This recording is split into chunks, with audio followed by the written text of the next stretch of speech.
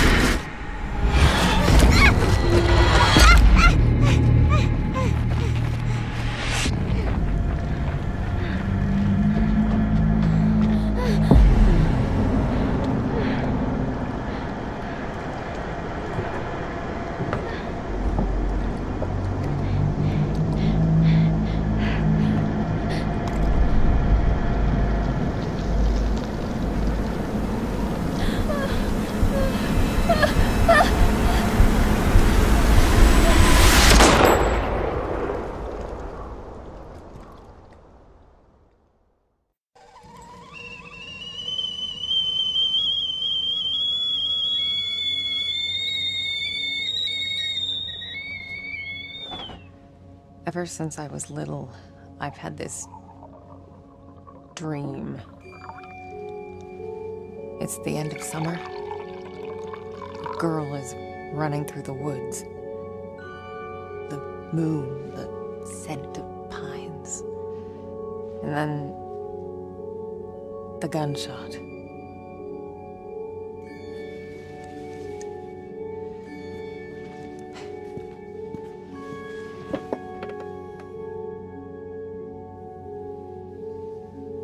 It always felt so real.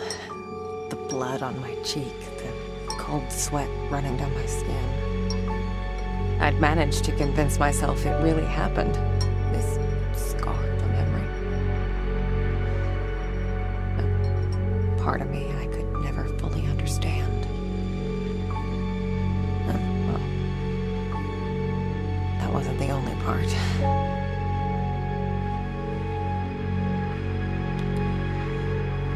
No wonder people used to think I was strange. If they only knew.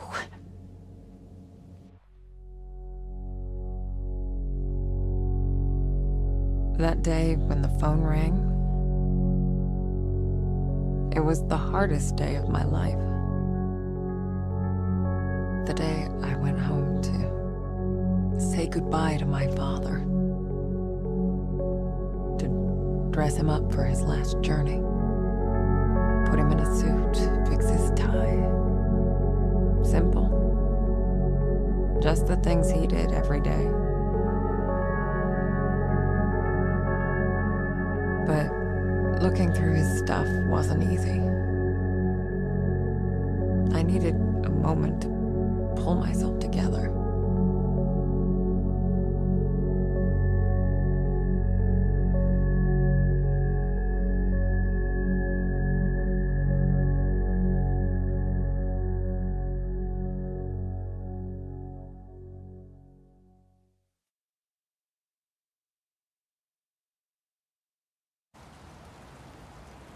I was almost ready.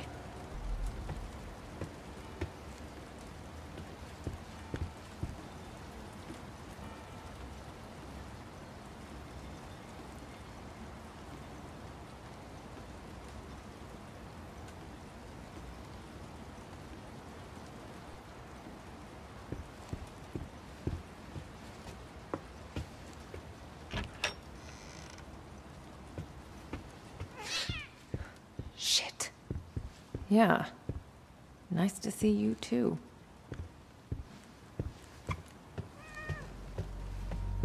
Jack's room. It's like he never... Damn it.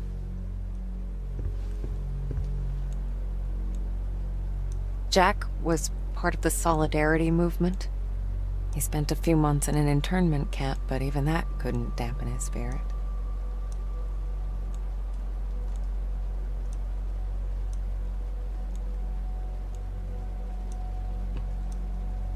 Come on, Jack. Where'd you put it? Okay. Let's do this the other way.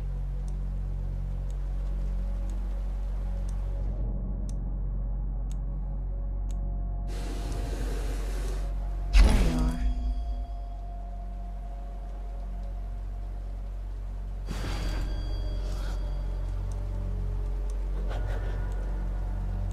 Okay, I think that's it. Jack's waiting downstairs. Time to say goodbye. I used to think I'd never fit in. But Jack, he didn't mind my weirdness. He kept telling me I was special.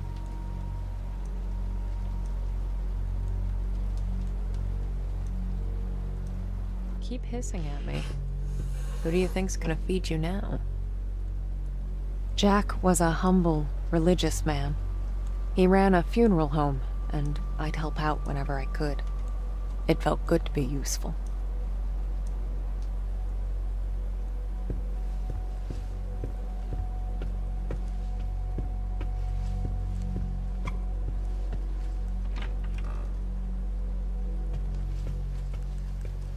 Weird to be back in my old room.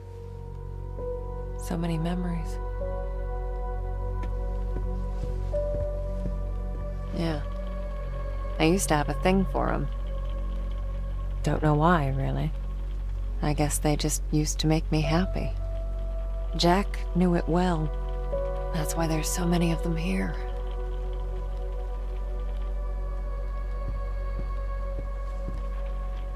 Kids from the orphanage. Not all of them had my luck. That's why I kept coming back. To play. To take care of them. To listen. That was the least I could do.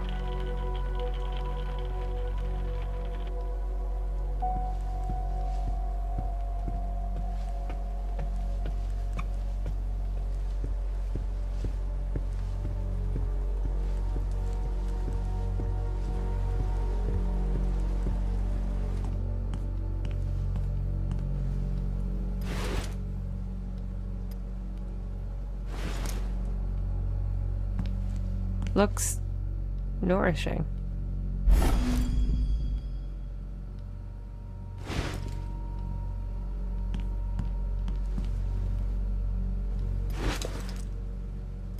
Here you go. What's your face? Glad to see you're still kicking around.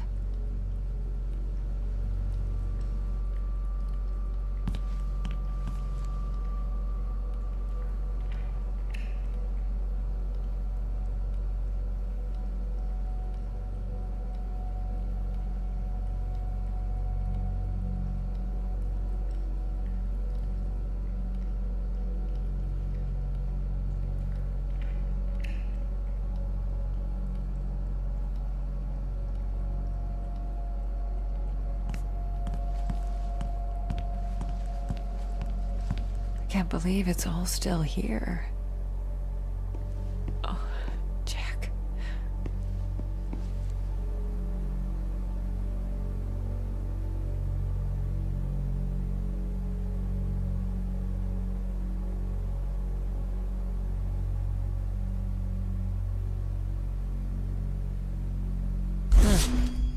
I guess I forgot about this one. I can do it now.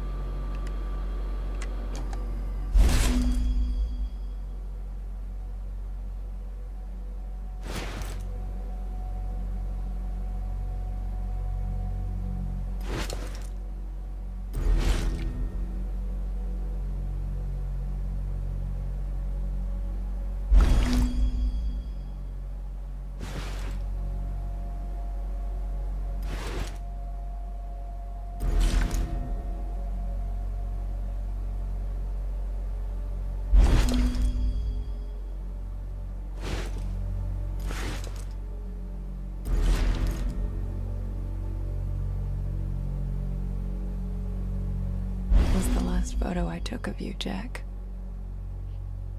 Shit.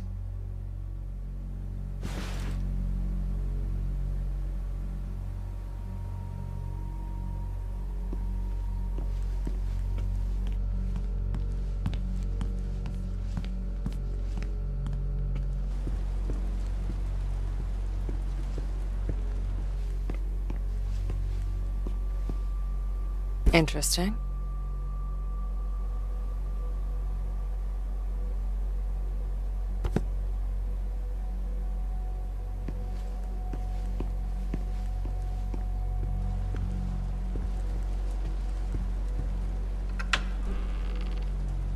We lived upstairs from Jack's funeral home.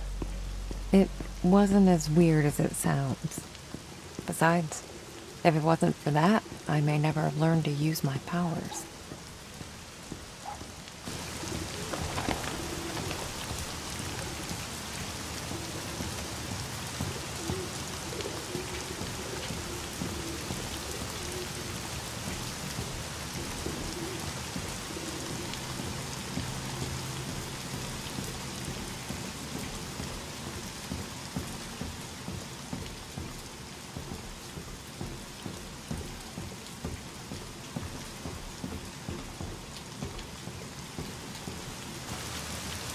Jack taught me to accept my condition.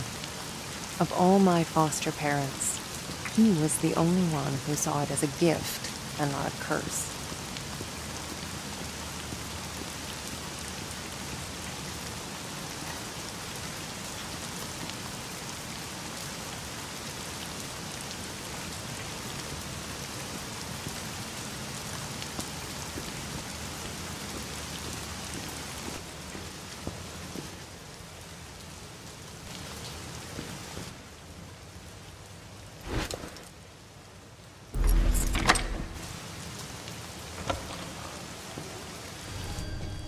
Jack's in the prep room.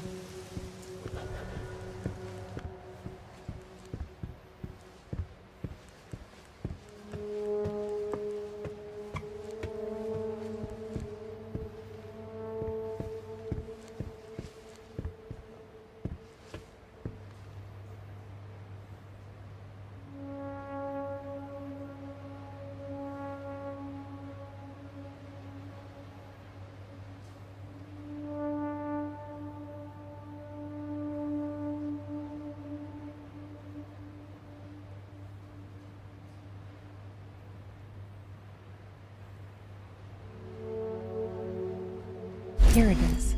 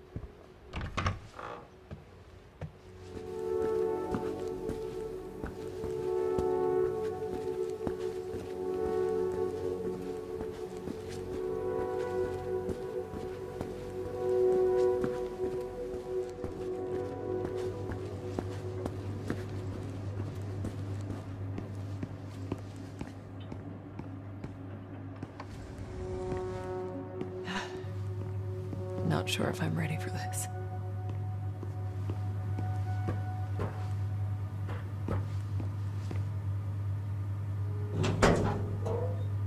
Hey, Jack.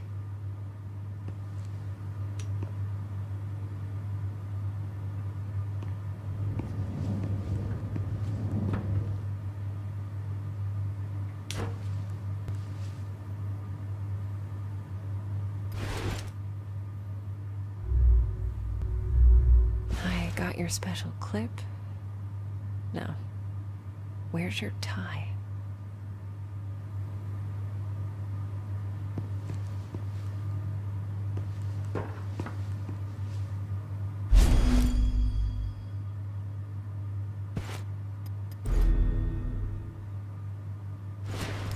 Snazzy.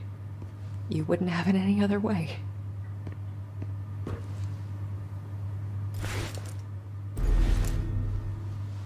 I didn't expect this to be easy. I guess I didn't know what to expect. When things get personal, it just burns you from the inside out.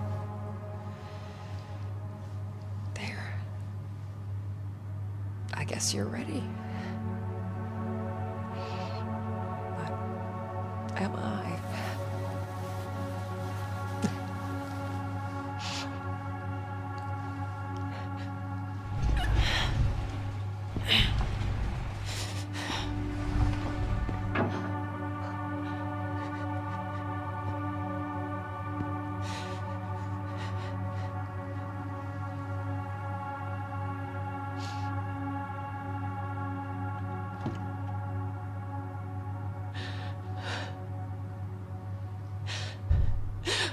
Oh, can't you people read? The sign says closed.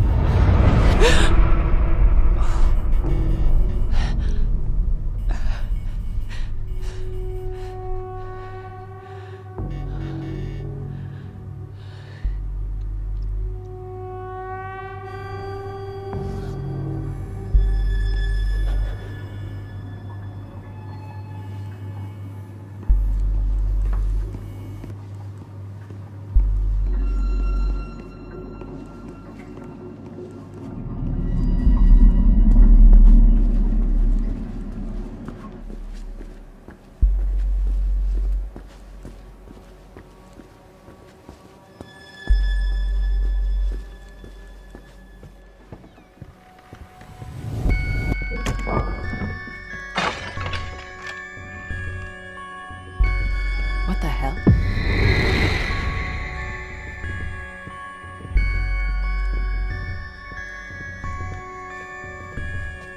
Guess you felt it too, huh? And then it happened, as it did so many times before, just when I thought my day couldn't get any worse.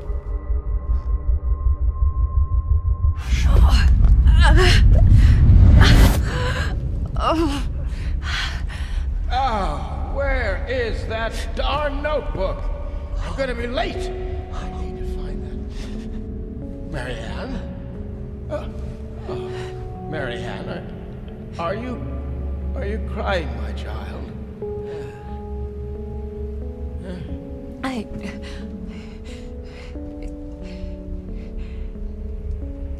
It's fine, Jack.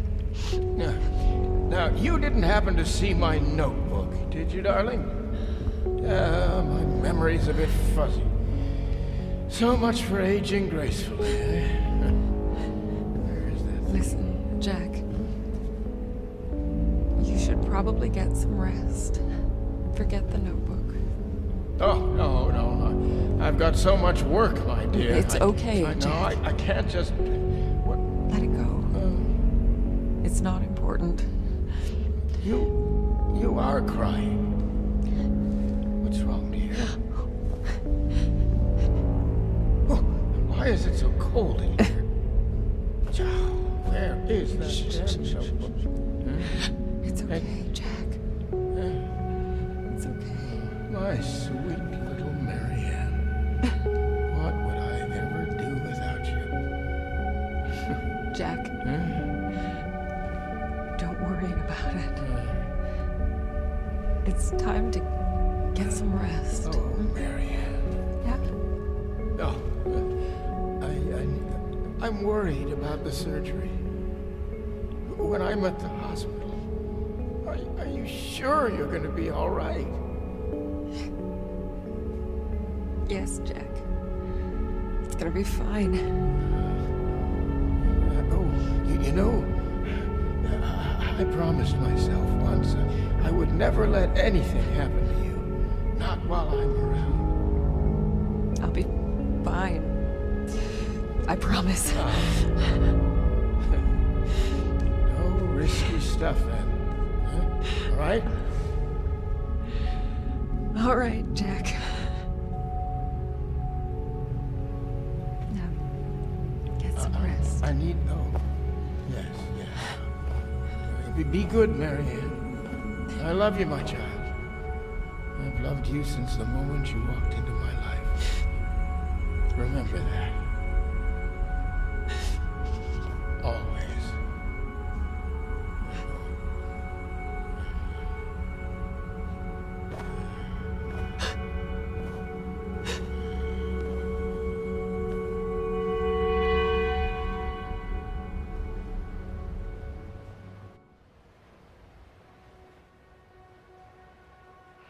Most people would give anything to have that opportunity.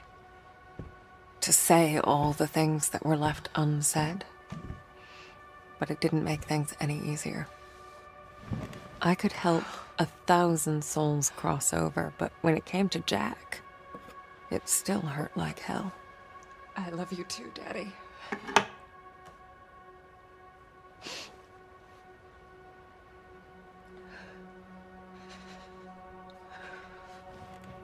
I used to think everyone saw the world the way I did. Divided. Torn between two realities.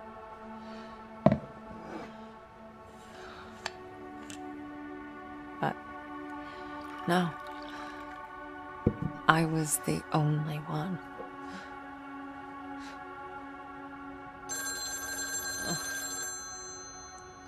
Or so I thought. We're closed. There's another funeral home across town. I can give you the number. Marianne. Who is this? You don't know me, Marianne, but I know you. Look, if this is a joke... You need to listen to me, Marianne. Okay, I'm hanging up. I know what you are. What? Who is this? My name is Thomas. I need your help. Listen, if that's all you've got, No, there's more. I can give you the answers you've been looking for your whole life. But I need you to trust me. Trust you? I don't even know you. It all starts with a dead girl. What did you say? The Neva Resort. Find me there. Please. The light, it's almost gone. It's not dark yet, but it's getting there. You're the only one who can stop it. You're my only chance. Hello? Hello? Shit.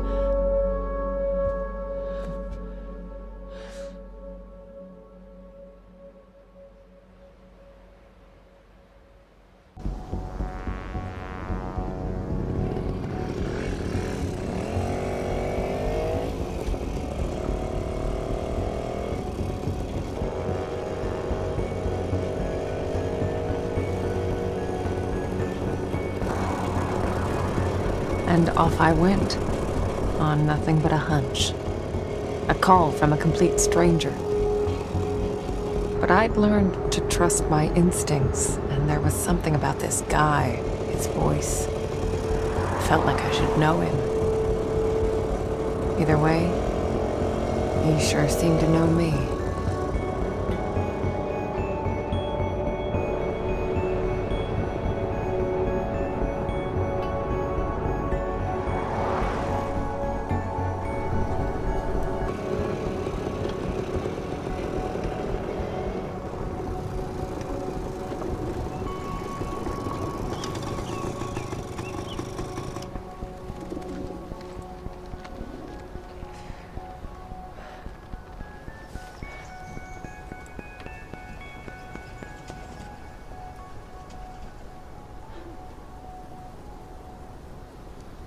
Neva Workers Resort. Right off the bat, I could feel there was something off about that place.